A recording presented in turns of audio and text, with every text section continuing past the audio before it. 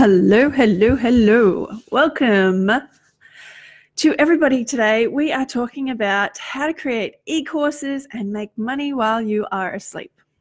So today we're going to explore the whole notion of how there is a cap for most practitioners on how many people you can see, right?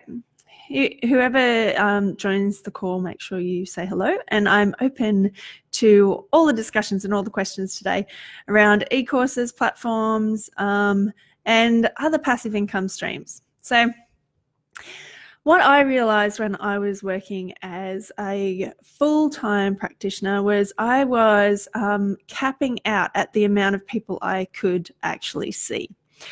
And there's only so many hours in the day, and of those we've got to fit so much more in, right? So of the 168 hours that we have in a week, we have to create opportunities to be able to connect with our family. We've got to create opportunities to connect with clients, and we've got to create opportunities to connect in the ways that we do with our bigger goals as well. And the interesting thing that I found was I was getting burnt out seeing so many clients. And when I was seeing so many clients, it didn't leave a lot of room for creating my bigger goals. Is anybody here having the same problem? Because quite a few people do. First, we want to fill our books. We just want more and more people to come and see us. And then we realize, oh, well, we've got this other time to do stuff with. And then we want cash flow to come in. And then when we're completely booked, we want to leverage our time. You might be in any of these cases, and in any of them, you can still have the opportunity to make money while you're asleep, particularly if you've got some time to create a course.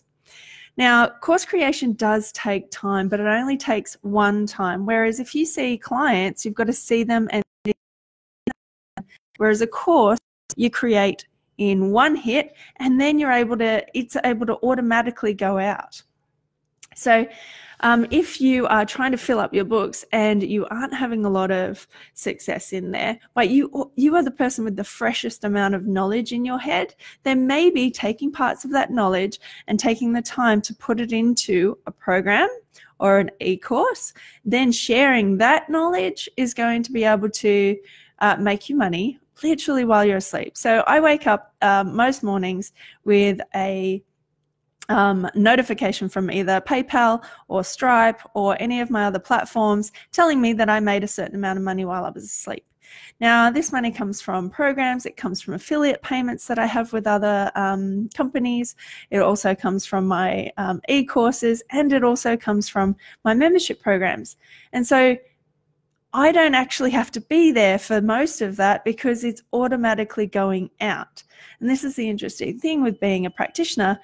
How can we leverage our time so that we can see all the people that we're really here to see? Not like everybody, but the people we're truly here to help and make money while we're asleep. So e-courses is one of those. So today I wanted to talk to you about e-courses. E-courses makes it kind of super simple for us because we have the opportunity to share things. Because once you start sharing, what you'll notice is you have so much information in there. It is amazing what is in there. And once you have, it's like kind of opening floodgates. If I was to ask any of you guys about your favorite subject at the moment, some of you might be into skin, some of you might be into PCOS, some of you might be into a new modality you have.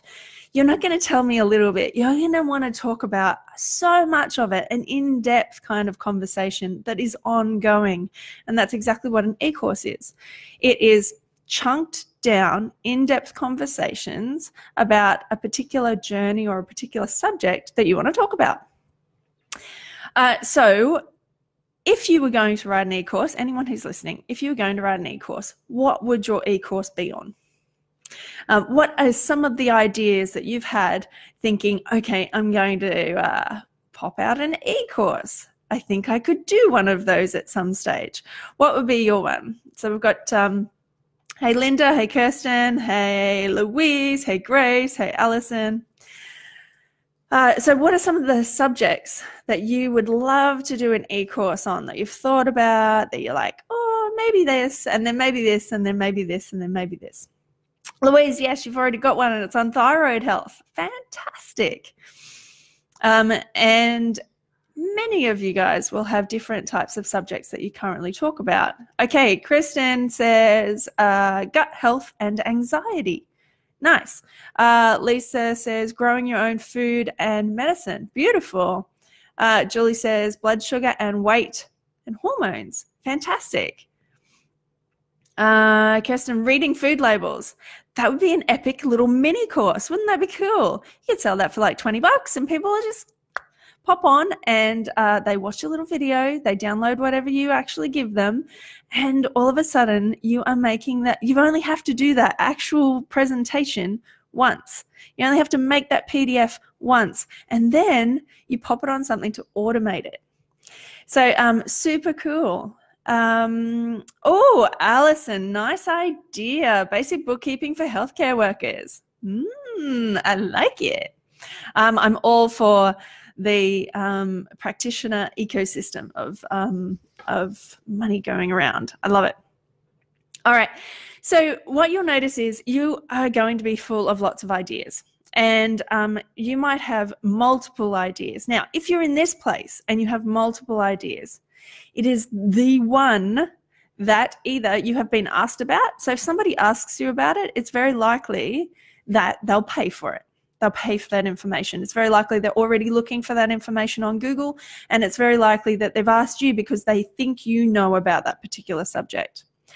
So to be able to get an e-course to sell, you don't just make the thing that you're excited about, because that might not actually sell, and you might spend a lot of time, energy, and money building an e-course that isn't going to sell any in the end. And trust me, I've done that.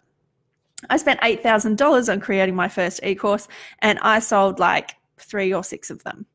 And so I actually spent $7,000 on a very beautiful big mistake, never to have to do that again. So the beautiful thing, and I created my book from that as well. But the cool thing about creating an e-course that somebody has asked you about is it means it's actually needed. Somebody is asking you about it because they think you know about it. Now, you might be a practitioner that, you know, gets a whole bunch of people currently coming in for colds, flus, and that kind of thing, or family kind of health conditions, right? But what you really love to do is female hormones. And people don't actually ask you about that. Now, it wouldn't be the best commercially viable idea because currently you have, for want of a better term, a celebrity status as the family person. But what you were excited about is the female hormone stuff. So to start off with, whatever you have a celebrity status in, something that somebody was already asking you about, or something you already know about, that there's this conversation already going on, that's what you need to do. That particular one, not one that you randomly pick an idea for. So when it comes to your e-course ideas, try the one that people are asking you about, not the one that you're super excited about first. Second, if that's not working, go and do the one that you're super excited about. It's very likely that where your attention goes, energy flows. But first, try to go for the commercially viable one, because if you can get some money in and some people in and some feedback, then you get a better opportunity to create something new in the long run. All right. That's picking a subject. Next is if you already have your subject. So we've got Kirsten saying gut health, we've got Julie saying blood sugar, and you've picked your one subject. Don't try making 3 courses all at once. Emily knows all about that. We want to create one at a time. And what we want to do is follow it all the way through in a whole cycle back to the start. So what that means is we want to create the course, we want to get it out, and we want to share it with people to see if they're going to buy it. You don't have to create the whole of a course. It's actually really unlikely that a lot of people who are pushing out their courses are creating the whole thing at the beginning, because some of the best marketers in the world, and people like Lisa Messenger from the Renegade Collective or the Collective magazine that just finished up, every time that they put out a product, they would put out the sales for the product, the sales and marketing information for the product to see if anyone would buy it. So it's a register of interest. And as soon as people are interested in it, then you've got people who are actually going to buy it. which is very different to me creating an entire course worth of $8,000 worth of content that only 3 people bought.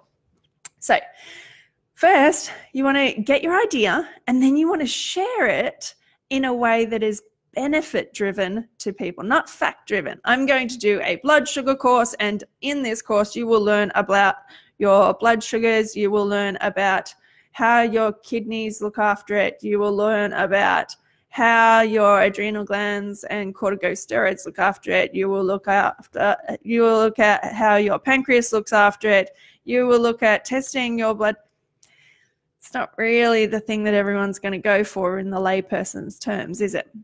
So instead, another option is to go with the benefits. At the end of this course, you'll be empowered to. You will have knowledge around. You will be able to take this course at your own pace. You will be able to share this information with your loved ones. You will be able to it will be able to be done in your own time. There's all these benefit-driven things. So one's a fact, and then there's benefit.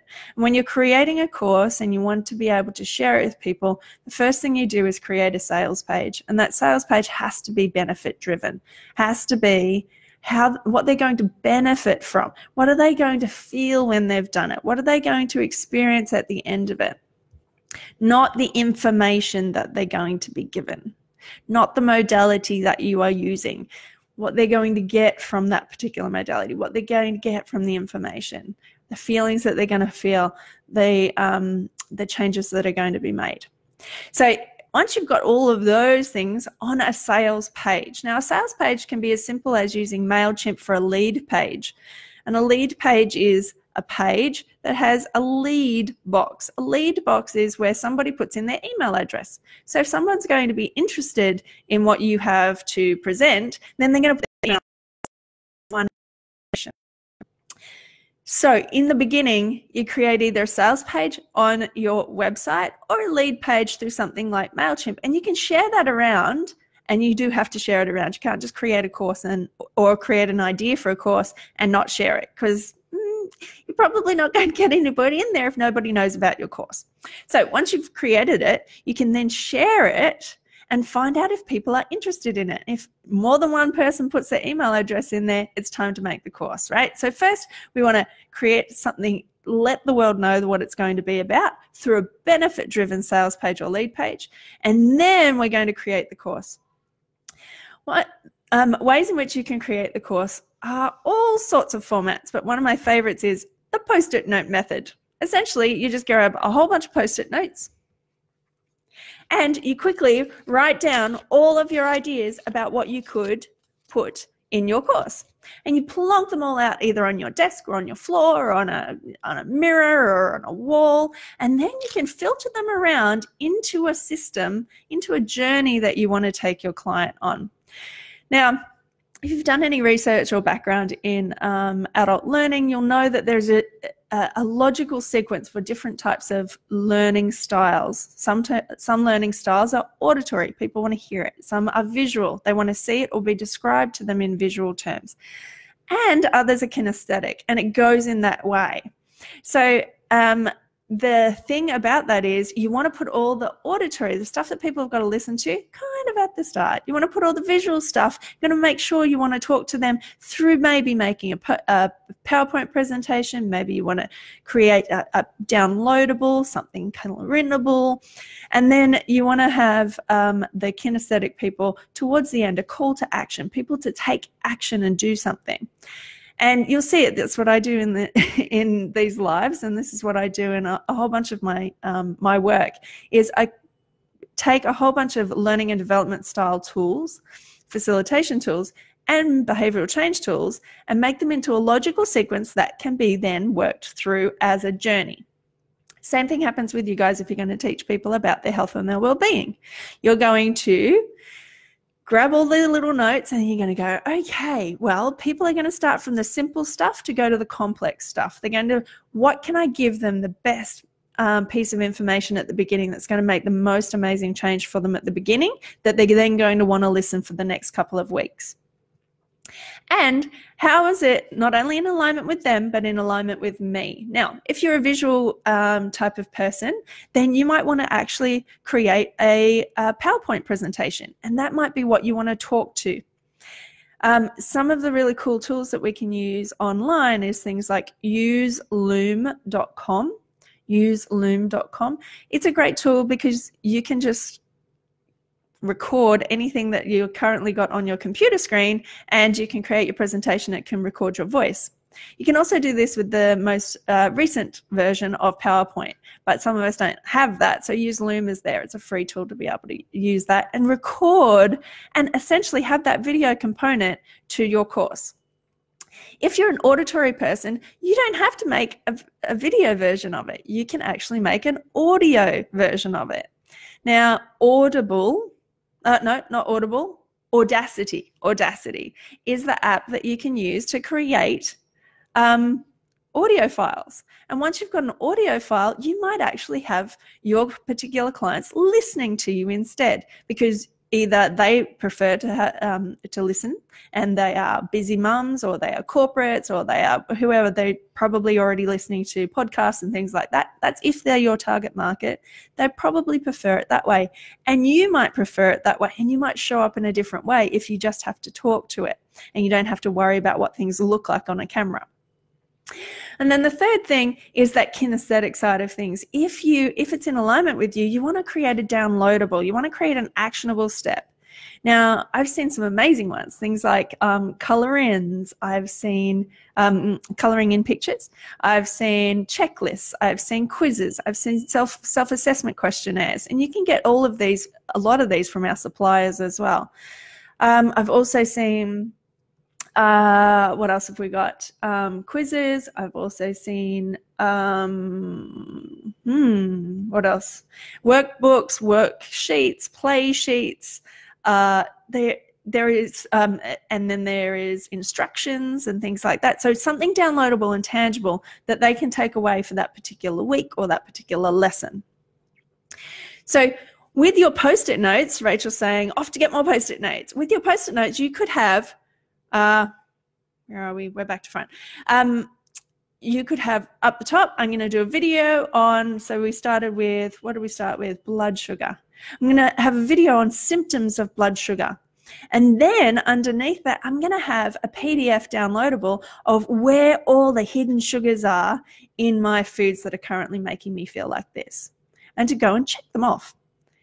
And then the next week, it might be, I'm now going to be able to share where it's actually coming from and what tests you can tell.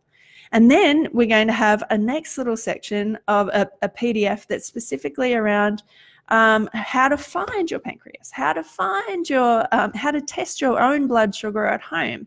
So a little instruction manual that comes with it.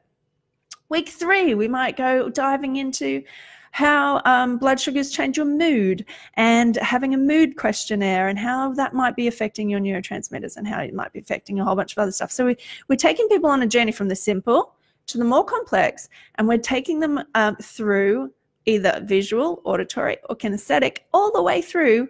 And then at the end of it, we're then able to package that up, and we have to put it somewhere. Now, I've told you a couple of little tips and tricks about places to put it, but some other places that you can put it on the internet. Very, very cheap and easy ways of doing it. Number 1 is Teachable. Teachable's an online tool. If you've got enough time to learn something a little bit different, hopping on Teachable is really good, because you can put all of your content on there and you don't need your own website to do it.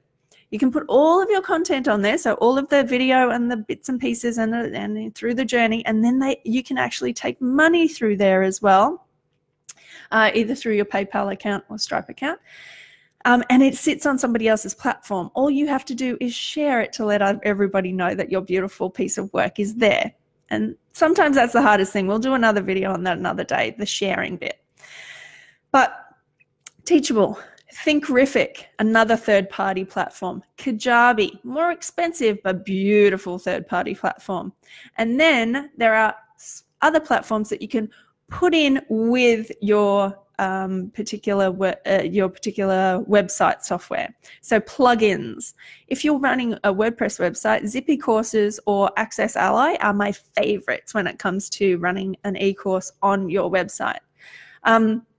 There is ways in Squarespace to run an e-course in your website now. They've got new ways of doing that in Squarespace, and they're quite beautiful. The most simple way in Squarespace is to actually create all of the content as a password protected area on your website through Squarespace. And you can get a password protected one, and then you have to share that with the members of your e-course, that particular password. But it's one password for the whole group, whereas some of the other ones that I've discussed are individual. All right, so then you've got your platforms, right? So once you've got your content, you can put it on your platform.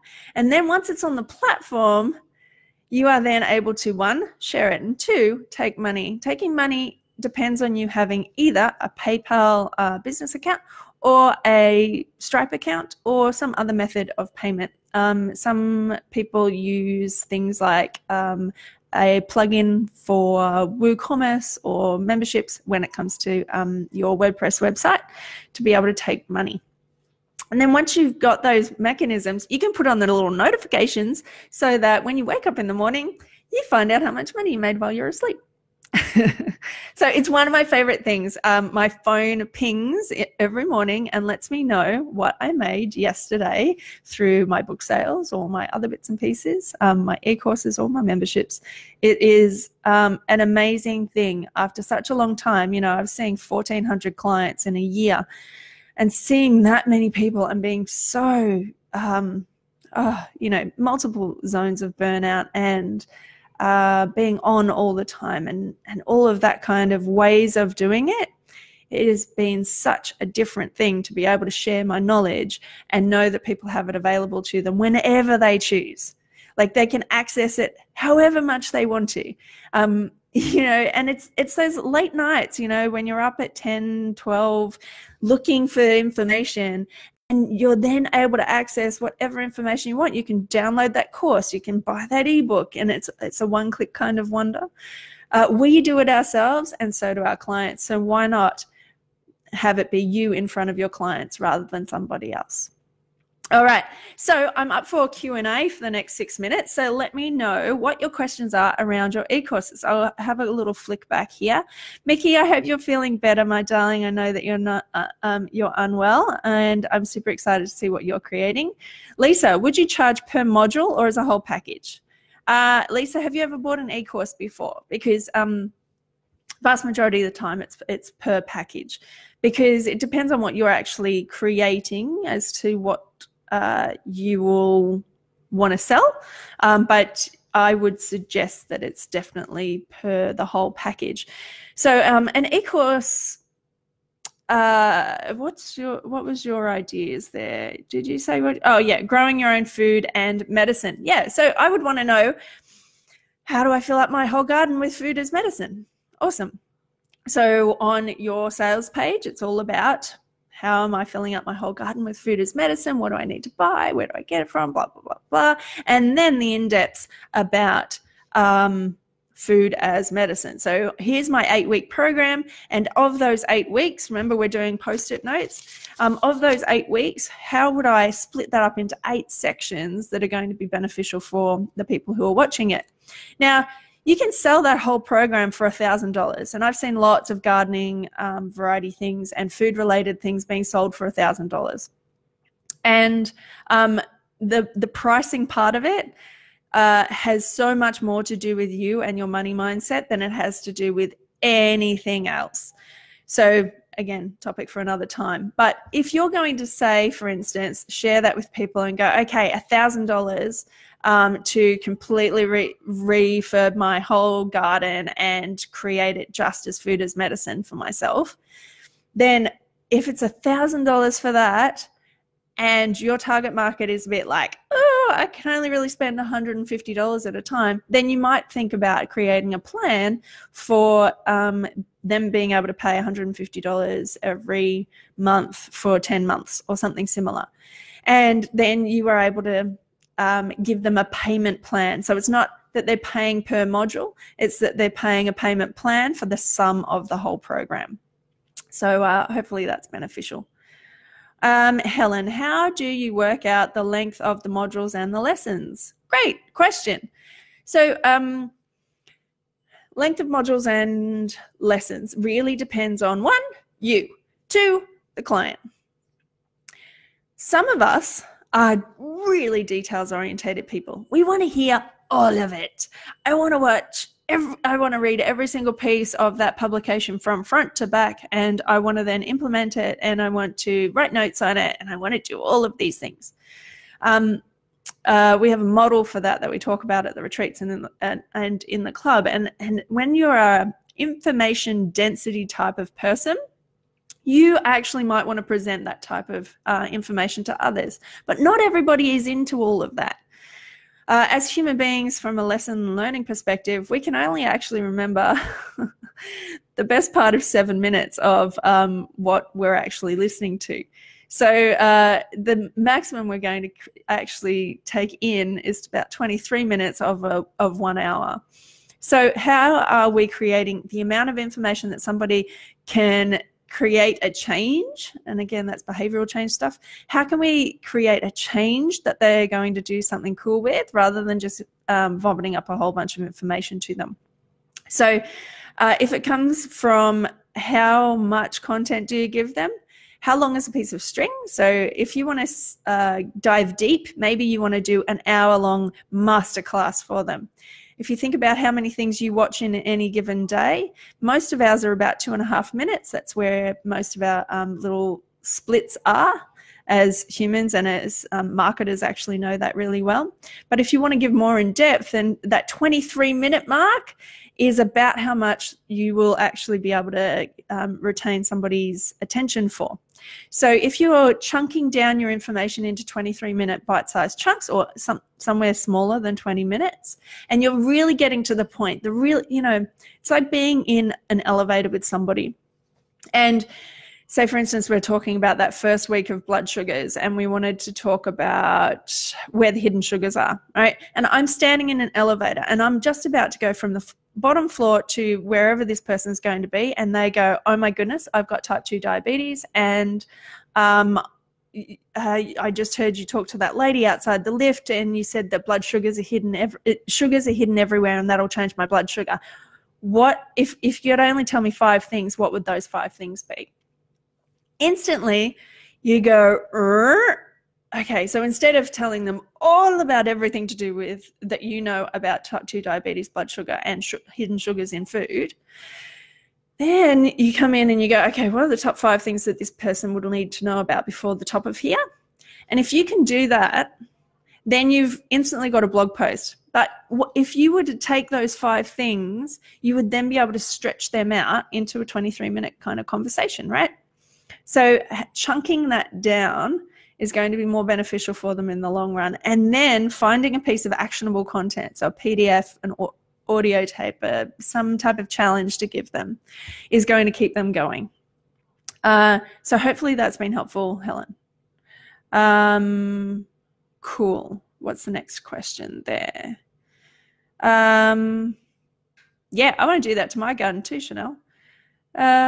Would you use a payment plan? Yes, absolutely, 100%. Yes.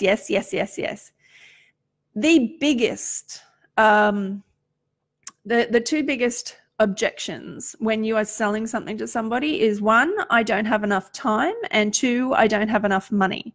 And all of those are made up stuff in their head if you can already meet those objections.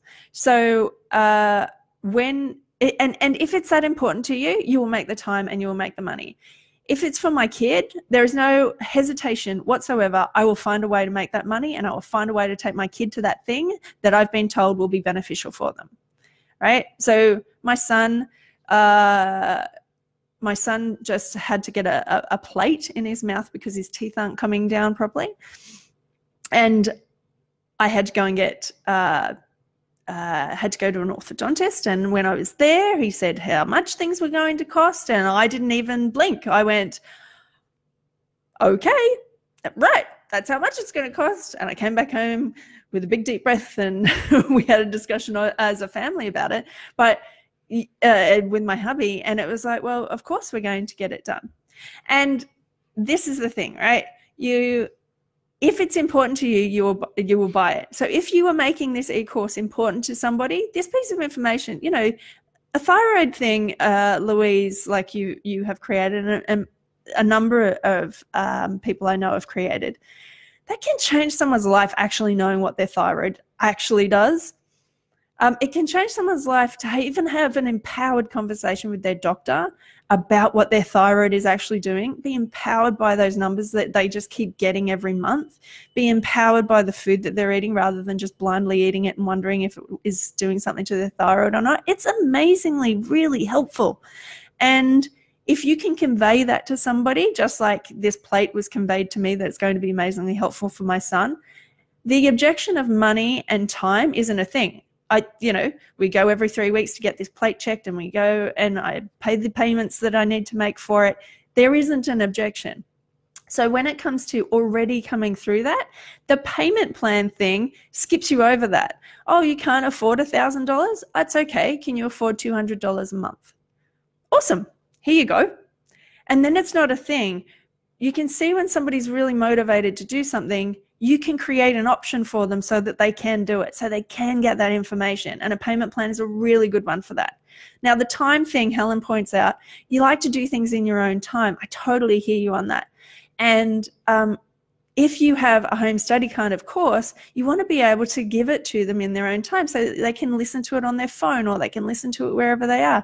So being able to give an option for that, rather than having to get them to go to a workshop or having them to go to a particular event at a particular time, they might be able to consume it for themselves. So having an option for those objections is always a good one, because you're instantly going to do it if you really want to do it. So hopefully that's helpful. Who else have we got? More questions. If you have a payment plan, do they only get the info as they pay? They can, or they might not. So with a payment plan, often you have a contract, and that contract says that the entirety of the course costs X amount, and you commit to paying the Y amounts until they equal the X amount. And so you're still getting the same amount of money, it's just over an actual payment plan. So it's a very different kind of notion to paying per week or paying per month or whatever it happens to be if you are on a membership. So a membership, if you are paying per month and then you stop paying, then you stop getting the content.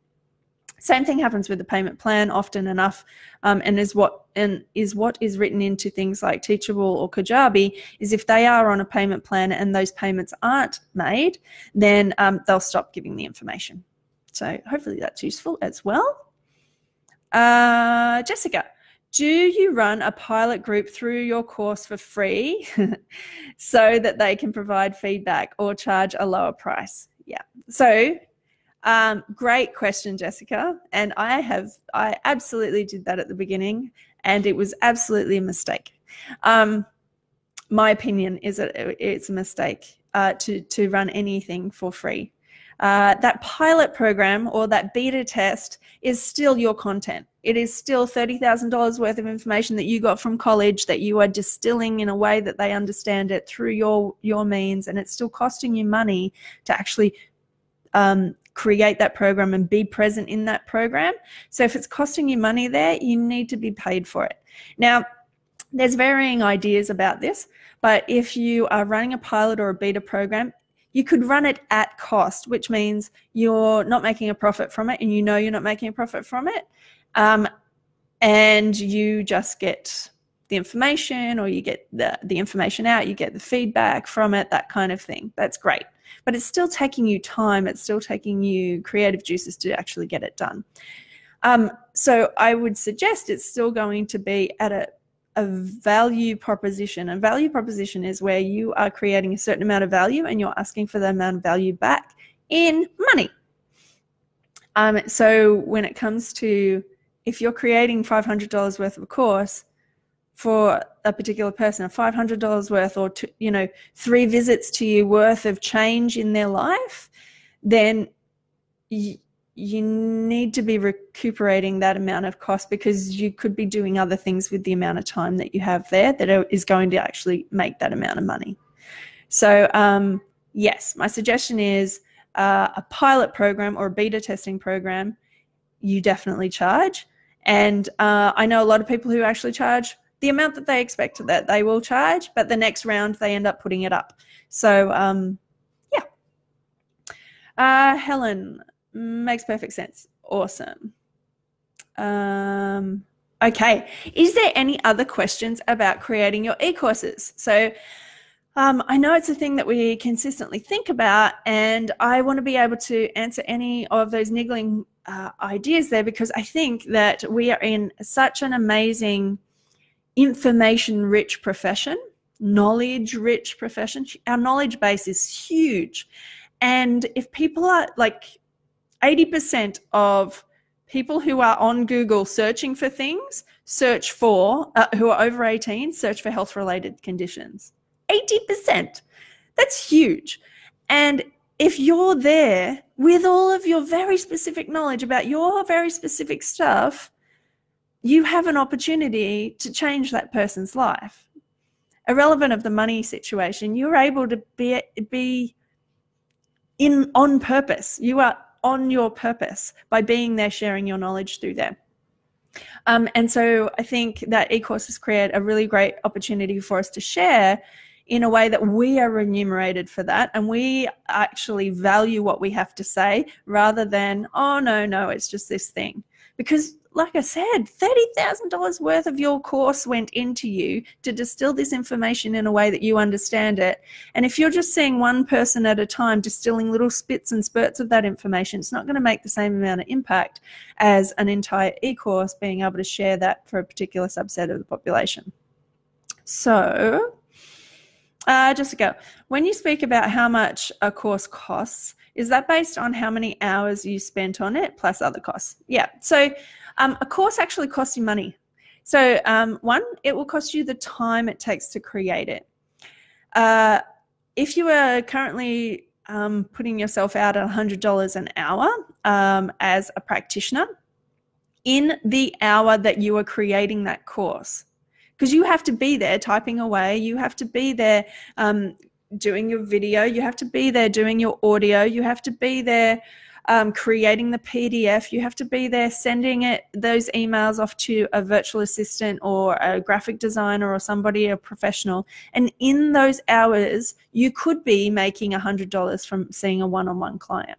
All right. But remember, you only have to do this whole system once, and then you actually get the money replicatable, rather than seeing one client one at a time. But essentially, that's $100 worth of your time creating the course. Then it costs you money to get onto these platforms. It costs you money by having to research Teachable, Thinkific, Kajabi, Access Ally, Zippy courses, how to put it on your Squarespace, and I have no idea about Wix, if you can do it on there. But essentially, it costs you money to do those things. So sometimes you have to change back-end things on your website. That's going to cost you money. Sometimes you have to sign up to something. So Kajabi costs $50 a month or something. Sometimes it's going to cost you money in paying somebody else to do that, because you can't handle the tech information that it takes to actually do that. So then you hand it off to somebody like we have in the hub. We've got some peeps that help with tech stuff, Tech for Pracs. So that costs money. Then if you've got a PDF that you want to make pretty, then you've got to send it to a graphic designer or somebody similar, and that costs money. So all of the things to do with creating a course, the first time you create it, costs money. So you do have to get that money back. But after that, it's pure profit. Once it's already set up on there, all that money that you spent that one time is gone, and you just invite more people in. And as you're inviting more people in, all of the other stuff is on there. So it's actually all profit. So hopefully that's beneficial. Jess. Lisa, how long would each module go for? Okay, it's a bit like saying, how long is every one of your family how long does your family celebration, how long does a family celebration go for? Because it's all relative, right? Some family celebrations are as quick as humanly possible and you're out the door. Other family celebrations, you're just in it and you're like 3 hours and you just love it and it turns into this amazing thing and it's awesome, right? When you are sharing a conversation, a module can go for as long as you choose it to. And it really depends on you and your strengths as to what you're teaching and how it works. And it really depends on what each of your clients actually needs. And it depends on the subject matter as well. There's no way I could talk about skin. Skin is not my thing, by the way. Adrenal fatigue, on the other hand, I could talk about that until the cows come home, particularly in business people. But skin, my skin module, if I was going to create a skin e-course, it would be a webinar and it would be about half an hour. Like, it really depends. Because one, that's the content that I have. Two, it's the type of thing that I want to talk to only a few people about. And three, it doesn't float my boat. Whereas, burnout in business owners, I created an entire 12-week program for that. And I created little chunks of information for emails, and then I created little lessons. So some module might be like a week. I might be able to create 5 20-minute chats on all the things to do with those adrenals that week. And then I might create 5 2-minute chats. Like, it really depends on what you're discussing, who you're discussing it with, and what your strengths are.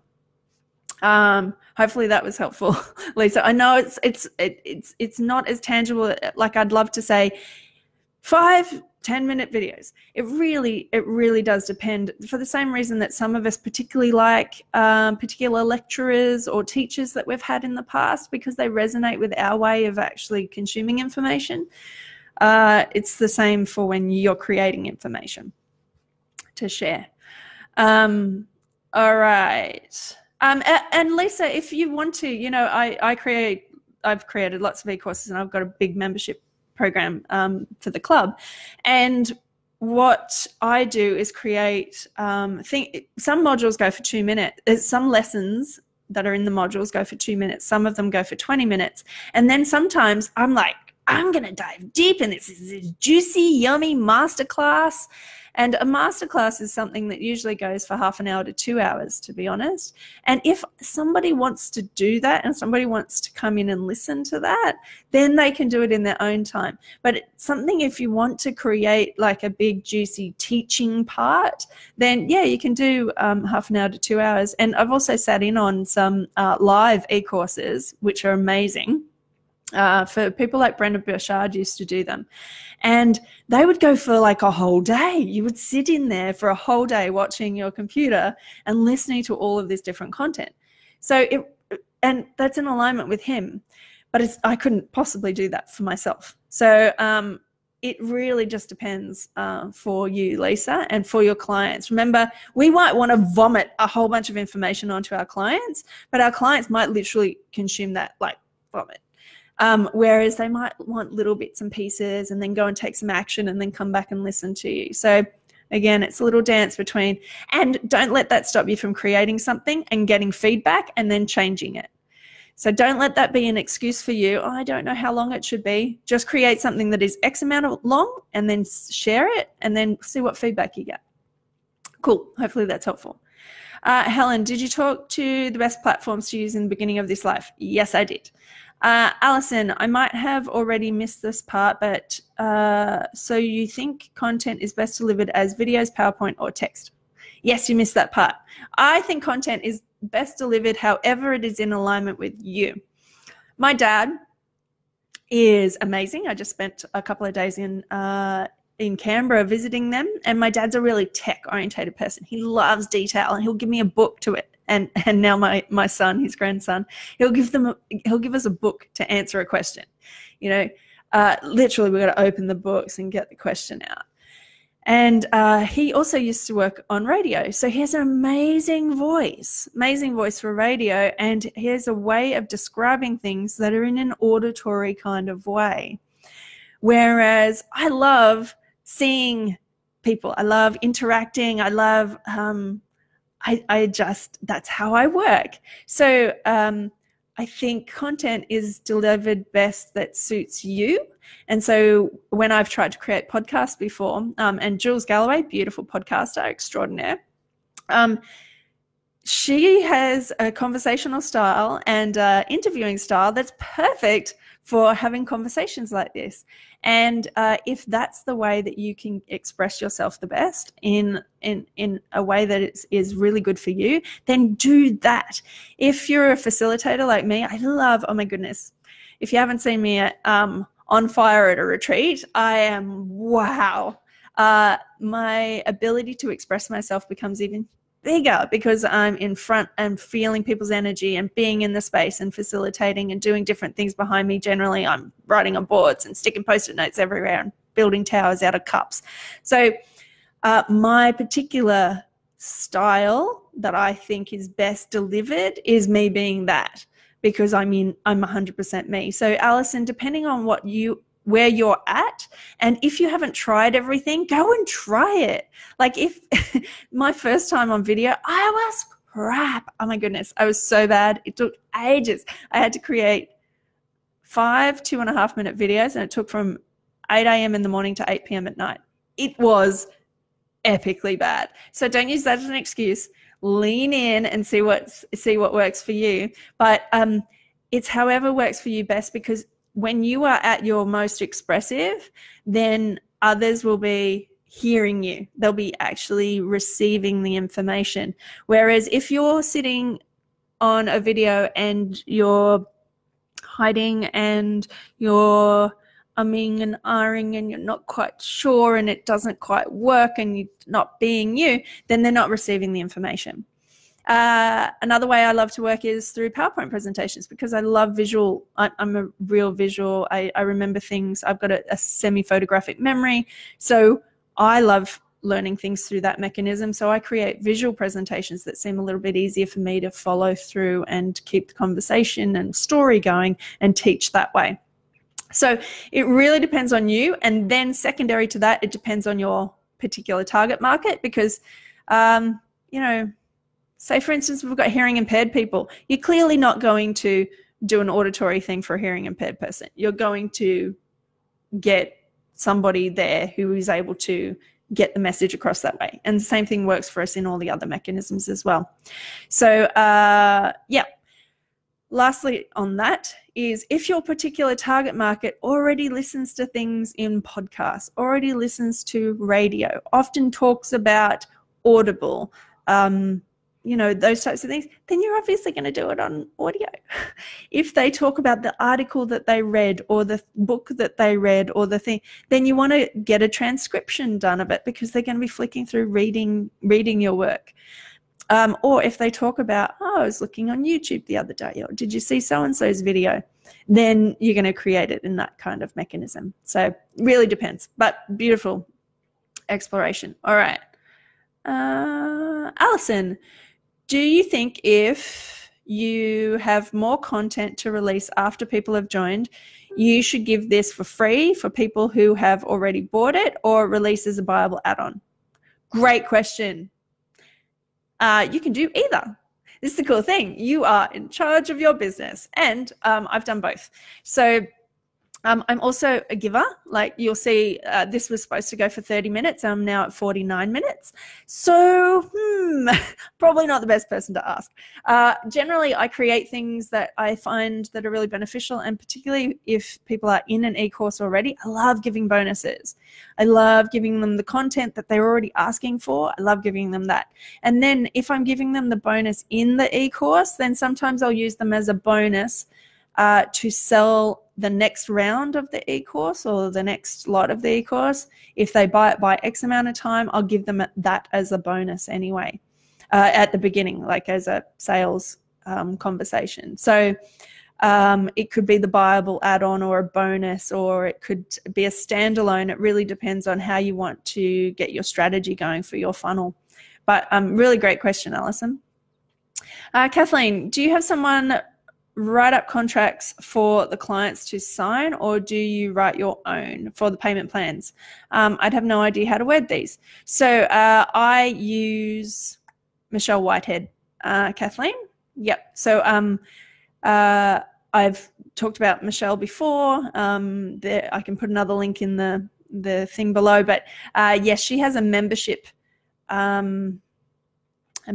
one for payment plans. And the brilliant thing about getting her templates is that she also has a one-on-one with you if you to make sure that you're accountable and following through with it. And you can ask her any questions about where you're not sure about what you want to write in there, and that comes with the actual template itself, that conversation with her. So that's what I use. Great question, Kathleen. Okay, I think I've answered everybody's questions. All right. Yes. Okay. So, actionable step. And it's not just for the kinesthetic learners. It's literally to take action to get traction in your business. So, actionable step. Are you already thinking about an e-course? If you are thinking about an e-course, what is it going to take to get you to pick your one thing and then get all of your content and start writing it out of your head into an easy flow, so that then you can explore a platform? So if you already have e-course content, and most of you do hidden on your computer, go and explore Thinkific, Teachable, Kajabi, or any of those are third-party ones, because they're much easier. Udemy as well. And if you already have a Squarespace or a WordPress website, see what it looks like if you could have that on there. Third to that, if you're already halfway through creating your e-course, what's it going to take for you to actually complete that? How can you carve out time in your schedule so that you can complete that? Because once it's finished, you don't have to do it again. Whereas we have to consistently go and see more and more clients. But once your e-course is finished, that's it. You then just have to tell more and more people about it.